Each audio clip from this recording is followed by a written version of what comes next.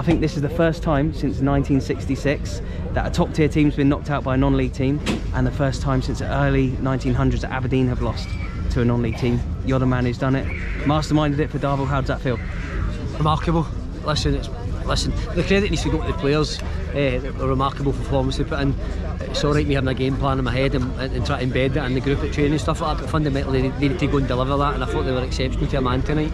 I think if you looked at the two teams, you wouldn't have been able to tell who was the Premiership team and who wasn't. The football that you played was just sensational.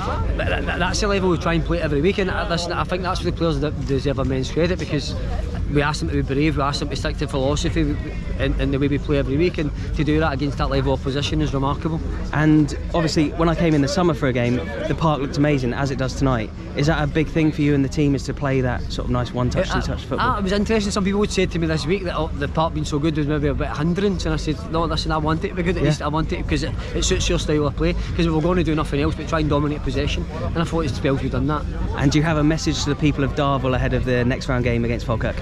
What this needs to do is galvanise support. We need to try and grow the fan base, because it'll help us if we try and progress through the pyramid system, and tonight they can only help, but hopefully they come back out in their thousands again against Falkirk, and hopefully we can get into the quarter-finals. Could you just explain what that result means to you, the players, today?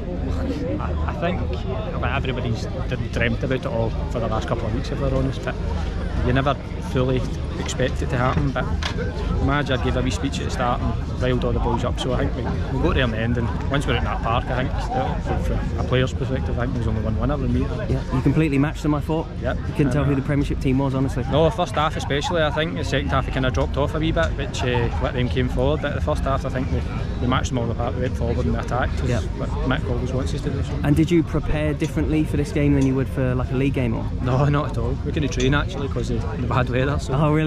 So I've ice skating all week, but we had a good session Saturday, and then we're in here today, so there was nothing changed. It was same warm up, same everything. So. Confident going into the next round against Falkirk? Definitely, I think you've got to be now. We've already beat a League One, so now we've beat a Premiership, I think. All the way to Hampden? All the way to Hampden, I think. Perfect, nice one man, good luck.